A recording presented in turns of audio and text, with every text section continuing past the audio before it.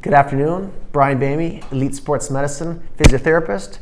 I am joined once again by my sweet daughter, Madison. Anything you want to say? No. Okay, good. She's a woman of many words.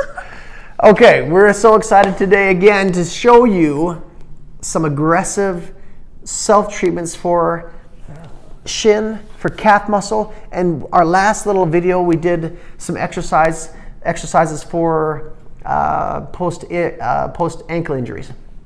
So these ones are great to go with that because oftentimes patients may not be able to be full weight bearing yet, but we can get after some of these areas that unfortunately are commonly tight and stiff, not just even after an injury. Oftentimes with athletes or patients just in general, these areas can be fairly tight and sore. So I'm going to give you a couple of different versions. Pretty straightforward though, you should be able to reproduce these at home, but you'll need something like this. Now this is a lacrosse ball. It's a very hard rubber ball. Some patients use tennis balls. They're about the same size, but they're much softer. In the end, I don't mind if it's aggressive when you treat it, just make sure it's tolerable. I'll always say that, make sure things are tolerable as you do it. So my daughter is gonna help us out with this simple exercise. So Maddie, feet this way, sitting down. We're gonna show you the first exercise. Now this is for the calf muscle. And this first one I give you is done this way because if a patient maybe has a knee issue, maybe for an older patient, and isn't able to kneel down, which is what I'm going to show you in the next little exercise, the next couple exercises. So I'll just take this lacrosse ball, I'll put this underneath the calf. I'll be careful not to go underneath the knee itself, the knee joint, because it's just too much soft tissue in their nerves and arteries and things like that that can be maybe a little bit too irritable. So I want to be kind of upper calf muscle, just below her knee. And then at this point, with the pressure on there, she's just going to pump her ankle up and down.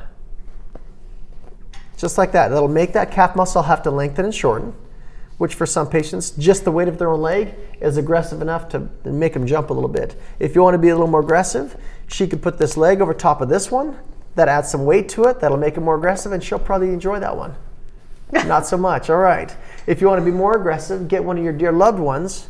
You can take that off now, to put a little weight onto it, which makes it even potentially more aggressive. So if you have, say, a spouse or a good friend that you want to get a better relationship with, it's a good one to do. So that's perfect. And then from here, she'll do about 5 to 10 ankle pumps, and then we'll just move it down. And we'll do it again. A little bit of weight in there, 5 to 10, move it down. 5 to 10, move it down. Now every time she moves it down, it could be an inch or two, depends on what you find. So just be cautious. Next one, Maddie, she's gonna have to flip over because we're gonna get this muscle group. So go ahead, Maddie, flip over in your stomach.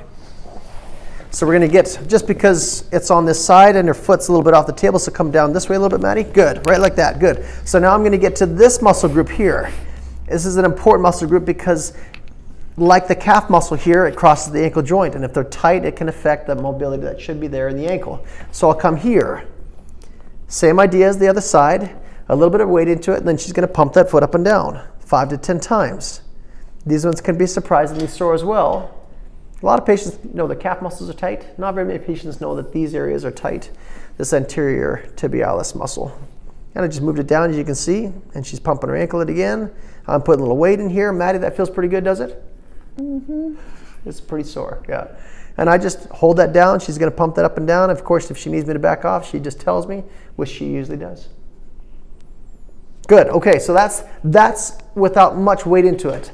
I'm gonna show you guys a way that you could do it on your own as long as you've got the ability to kneel down in a fairly low kneeling position. So Maddie, I need you to kneel down on that side of the table facing kind of towards Bernie here, who's joined us again today. We're pretty excited to have him. So Maddie, scoot this way, scoot this way, scoot this way, and angle and face towards Bernie. Perfect, just like that. Yep, perfect, just like that. Good. So the idea with this one then is, once again, her ankle's off the edge of the table. And for a lot of patients, I'll say, if you've got, you could do this on the stairs because her foot needs to be free to pump. Edge of the stairs, she might kneel on a yoga mat or a throw pillow, something like that, to make it comfortable for her knees. Something where she could have that ankle free to move. But I'll put this ball now behind here, as deep as I can get it into the calf muscle, and then she's going to kneel back onto that ball, and it'll just sink that ball right deep into her calf. And once again, she is loving this, and then she'll pump that foot up and down. Remember, it is fairly aggressive. So please just be careful as you do it. You'll notice she's even leaning away from me a little bit. If I tell her she's a pansy and have her come towards me a little bit, that's going to make it more aggressive. And then I just move it. She'll do 5 to 10 ankle pumps, then she'll move it. 5 to 10, move it. 5 to 10, move it. It does a good job for the main bulk of the calf muscle, but lower down, not so much, just because there's just too much of a muscle bulk in that area. But then I'll go to this front side again, and then she'll lift that leg up, and she could go hands down so she doesn't have to worry about her balance, and I'll put that right there on the outside of her shin again, and then it's her own weight that she decides how much is going to go into it. If she shifts her weight towards me a little bit, which she won't like, it's going to make it more aggressive, and then she'll pump that ankle up and down again 5 to 10 times. Then we'll move it again, and she'll do it again 5 to 10 times. Move it down, do it again. Perfect. It is aggressive. Please remember, it's meant to be aggressive. This kind of exercise is only meant to be done 2, maybe 3 times a week because of that reason. I hope that you've learned lots. I hope that you get some good treatment with this kind of